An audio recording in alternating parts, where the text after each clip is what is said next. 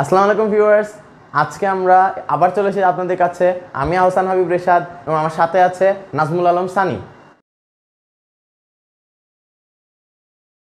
আজকে আমরা একটি ইন্টারেস্টিং টপিক নিয়ে আলোচনা করব। ক্লাস 11-12 মানে যারা ইন্টার পরীক্ষার্থী তাদের জন্য ফাংশন নিয়ে।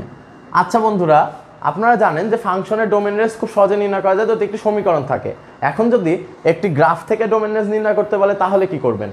তো আসুন বন্ধুরা, আজকে আমরা এই জিনিসটাই শিখবো যে একটি গ্রাফ থেকে কী করে ডোমেন রেঞ্জ নির্ণয় করতে হয়। শুরু করছি আজকের ভিডিও। ধরুন একটি গ্রাফ দেওয়া আছে এরকম যে -1 -3। তাহলে বলুন তো বন্ধুরা, এর ডোমেন রেঞ্জ কত হবে? তার আগে একটি কথা বলে নেই, ডোমেন হলো এক্স এর মান ও রেঞ্জ হলো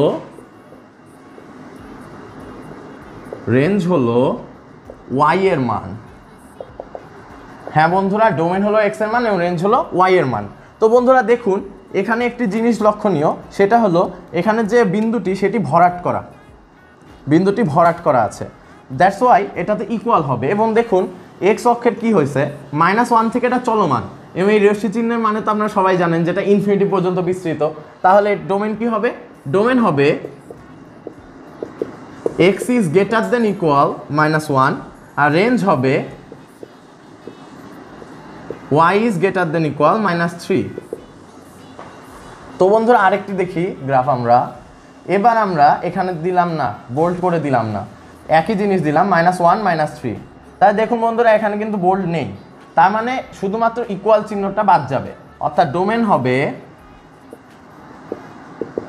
x is greater than -1 R range হবে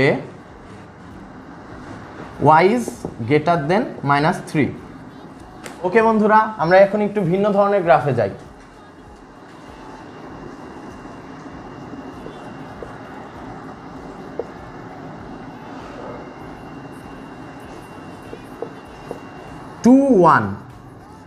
এটি একটি টোপ ফেলানো কোশ্চেন বন্ধুরা। দেখুন নিচের দিকে কিন্তু রশ্মি চিহ্ন দেওয়া আছে, তার মানে কি এটা ইনফিনিটি পর্যন্ত বিস্তৃত। অর্থাৎ এক্স এর বাম পাশ, এক্স অক্ষের বাম পাশ এবং এক্স অক্ষের ডান পাশ উভয় পাশে এটি ইনফিনিটি পর্যন্ত বিস্তৃত হবে। তাই এর ডোমেন হবে আর বা সকল বাস্তব সংখ্যার সেট। অর্থাৎ 2 এখানে কোনো কাজের না। কিন্তু এবার আমরা যখন রেঞ্জে যাব তখন বন্ধুরা একটা বিষয় আছে। বিষয়টি হলো এখানে দেখুন দুটি ওয়াই এর নিচে 1 হলো সর্বোচ্চ মান আর 1 থেকে নিচে সব দিক, 1 থেকে নিচের দিকে সবগুলো। তাহলে 1 থেকে যদি নিচের দিকে হয় তাহলে 1 সর্বোচ্চ মান এবং এখানে কি বোল্ড করা আছে, তাই y হবে y is less than equal 1, range হবে y is less than equal 1। এরপর বন্ধুরা আপনারা ভাবছেন যে আমরা আবদ্ধ বন্ধনীর মধ্যে যখন যাব তখন কি হবে বা কীরকম গ্রাফ হবে। তো দেখুন বন্ধুরা আবদ্ধ বন্ধনীর একটি graph.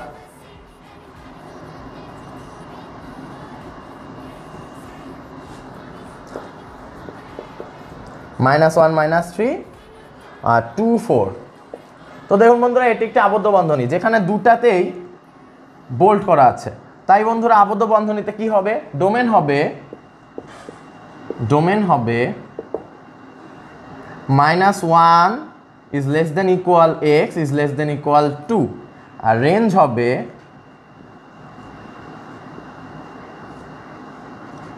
-3 is less than equal y is less than equal 4।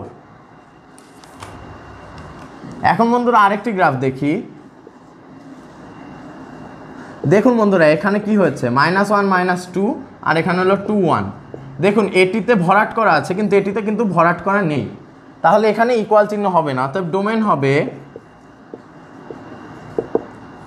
-1 is less than x is less than equal 2 R range হবে -2 is less than equal y is less than equal 1। ওকে বন্ধুরা, এখন আপনারা ভাবছেন যে যদি আমরা ব্রেক পয়েন্ট চাই তাহলে কীরকম গ্রাফ হবে। আসুন আমরা একটি ব্রেক পয়েন্ট দিয়ে গ্রাফ দেখি।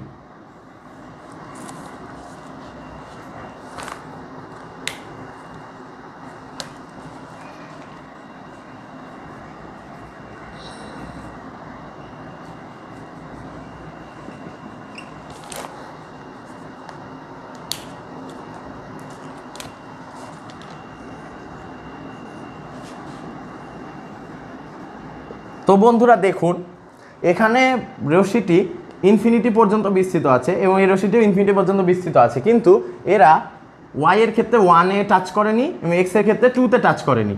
এই কারণে এটার ডোমেন 2 বাদে বাকি সব হবে, আর এটা রেঞ্জ হবে 1 বাদে বাকি সব। তাহলে ডোমেন হবে r-2 আর রেঞ্জ হবে r-1। ডোমেন হবে r-2, রেঞ্জ হবে r-1। তো দেখুন বন্ধুরা, এখানে 2 এবং -2কে সে ছেদ করেনি এবং y1 -1কে সে ছেদ করেনি। তাহলে ডোমেন হবে r-2 আর রেঞ্জ হবে r-1। তো বন্ধুরা, আজকে ভিডিও এই পর্যন্তই।